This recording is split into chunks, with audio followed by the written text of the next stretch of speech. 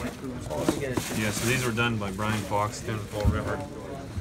We chose to support the Jimmy Fund Clinic and the Tough Like My Dad, which is part of the Joe Andruzzi Foundation. So these are some of the kids from the Jimmy Fund. We have their names here. Yellow is the color of childhood cancer, which is why we put the ribbon. And then this is a little personal touch that Brian did for us. It's a picture of Hudson there.